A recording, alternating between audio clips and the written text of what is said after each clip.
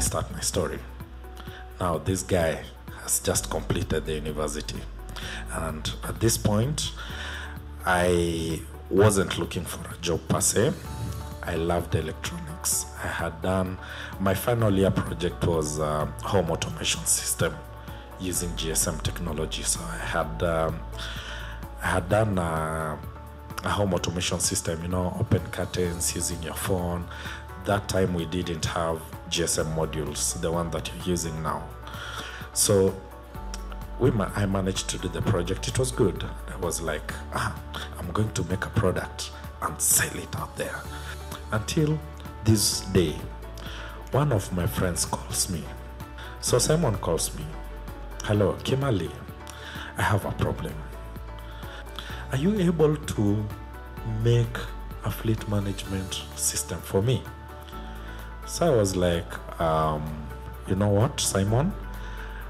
I have never even used Google Map APIs. I have never even opened a server. I don't know how to use that. But anyways, it costs nothing for me to try. So I will try. And if it works, good. If it doesn't, then sorry. So I started doing it. So it was a challenge. Within 1 month, I had something. I had already set up a fleet management system. It wasn't the best because the moment we transferred the vehicles to the fleet management system, we started seeing a lot of errors. The system would crash within 30 minutes. The guy would call me, the system is down. I restart the server. And then 30 minutes later, the guy calls me again. So what did I do? I created a script in the server that would restart the server after every 30 minutes so that he stops calling me. Then, that's what I did.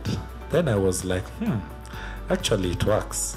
But then he called me like, guys are being logged out of the system.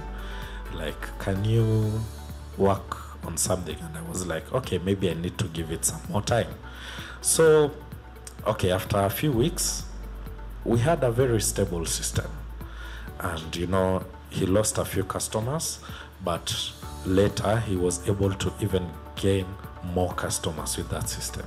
So as I was doing that, my friend Simon called me and told me, listen, there's this company who need a solution, software and hardware solution. They are my friends, and I know you can handle it. So where does Simon take me? Dalcom Kenya. Dalcom Kenya, they are the makers of the Omata speed governors. So I got there. The guys have a problem with their firmware, and they tell me, can you solve this problem? And I told them, yeah, I can do it. For how much? Okay. I told them, that's $500,000. I thought that I had, hit a jackpot. And then they said, you can solve it for $500,000? And, I was like, yeah, I can do it. So they were like, so they looked at Simon and they were like, okay, fine. So we'll give him the job. And, if he doesn't do it, we'll blame you, Simon. And Simon was like, yeah, I know he can do it. So they wrote me a check, half the amount, and I was like, now I have good money. So we did the thing. In 2 weeks, we delivered. And I was there, gave it to them, they tested, and they were like, you are good. And I was like, yeah, that's me. So they said, okay, fine. You know what? We'll give you the other half, and we'll add you $200K on top. So we continued the discussions, and then they were like, okay, since you have shown us how good you are, how good are you in hardware? And I told them, better than software, because that was my thing. It's true, better than software. And then they told me, okay, fine. We would like you to start making for us the Omata speed governors. And I was like, yes, that's the thing. So I started making speed governors. So there's a question that you asked about, products in Kenya.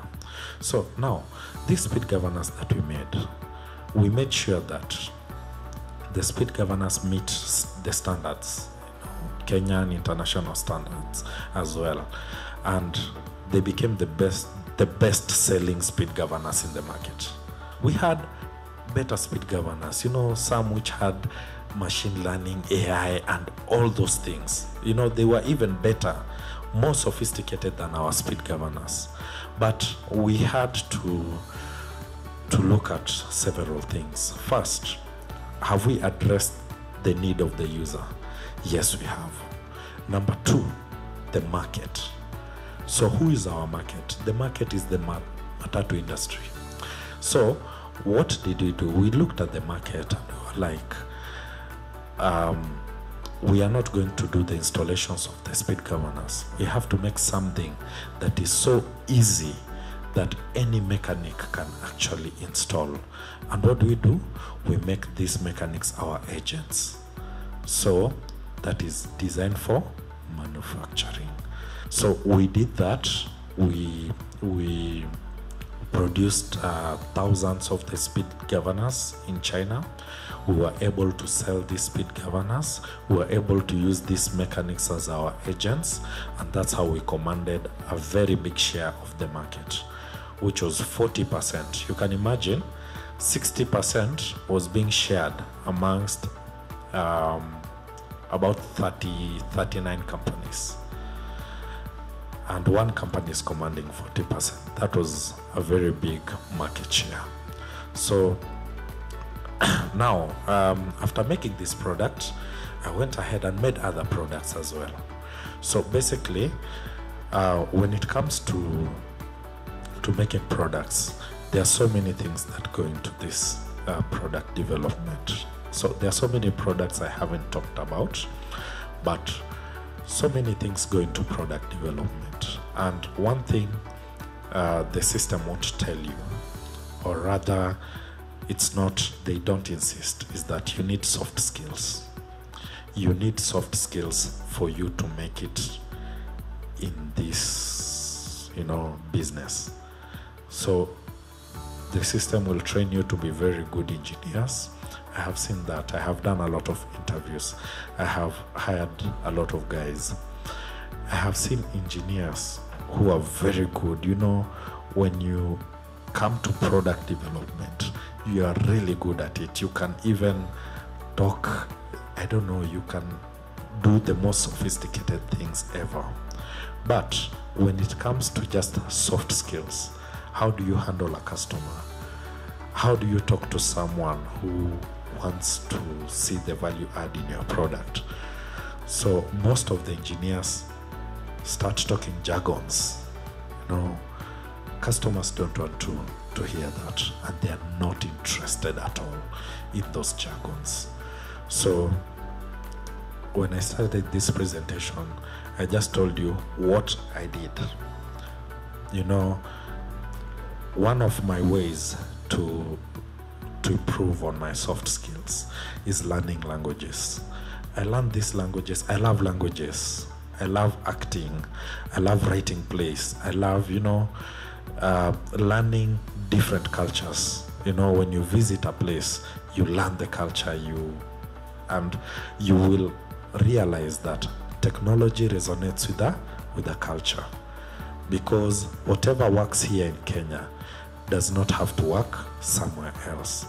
But in other countries, when you go and learn the culture, even in languages, you will realize that these countries also have a culture which is very different from ours.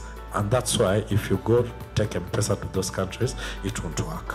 Okay, so that's it. I think that's my time.